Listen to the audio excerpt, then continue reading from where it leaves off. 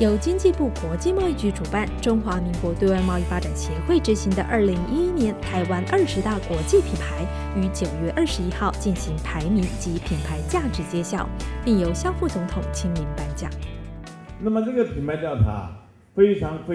受到我们台湾工商企业界的重视。我们用全世界大家共同认定的标准，选择上市上柜公司，看看我们品牌价值跟国际的品牌来比较，看看我们居什么样的地位。那么今天非常高兴跟各位报告，今天是一个丰收的日子。我们20大品牌的总价值是美金131亿，前20大品牌131亿，比去年20大品牌足成长了40%，这值得我们非常雀跃的事情。前10大就占了美金115亿。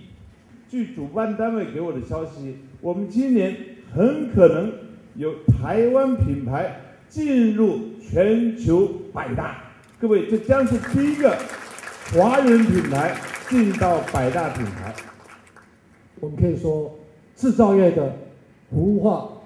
以及服务业的国际化是台湾必须要持续发展的2个重大的方向，加上第3个制造业的深层交通的发展。而国际品牌刚好可以把这3个要素呢，整个整合起来。20大的这种国际品牌里头，它不只是在电子业或者是高科技产业，我们所有这个品牌里头已经有其他的传统产业，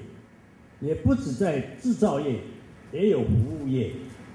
不止在硬体也有软体，所以这已经代表说我们整个产业的发展还是多元的，还是每一行业都有它行出状元的机会，所以我很高兴的看到这样子的一个趋势，代表我们的整个的产业是往一个非常健康的方向在发展，在努力。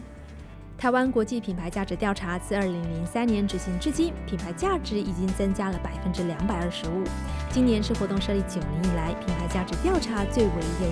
年。除了前20大及前10大品牌总价值双突破100亿美元大关，分别较去年成长40%及43%之外，凯基证券以首家金融服务业的角色入榜。台达电在宣布进入品牌元年的同时，也拿下了第17名的佳绩。而知名餐饮连锁85度C 则在首次进榜就拿下第11名的好成绩。htc 则更以163%的高成长率收购夺冠，更有机会跃升成为2011年全球100大品牌之列，成为华人品牌中第一个全球100大品牌。我也感谢台湾还有全球千万消费者、千万 htc 的产品的使用者，因为是你们的支持，我们才有这个机会站在这里面起这个奖项。然后台湾的产业就是说可以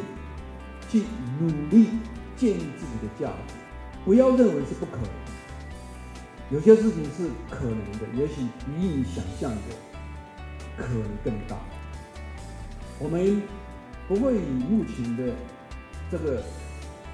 小成绩，我们就会非常的自满。我们觉得我们还有很长一段路要走，我们还会有很多的挑战，挑战会越来越大，